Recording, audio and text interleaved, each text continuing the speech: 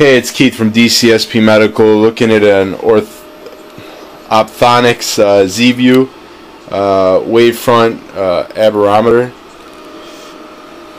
Powers on without any problem. Appears to be in decent cosmetic condition. The date of manufacture on it is 2007.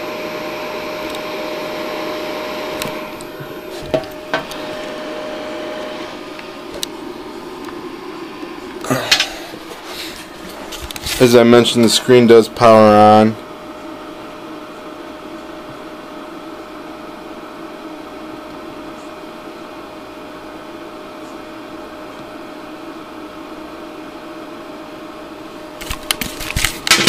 And I'll go ahead and I'm putting my hands. Do is I'll just go ahead and look in there.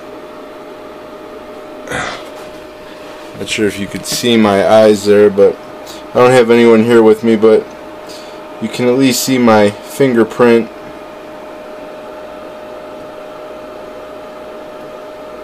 On the screen there.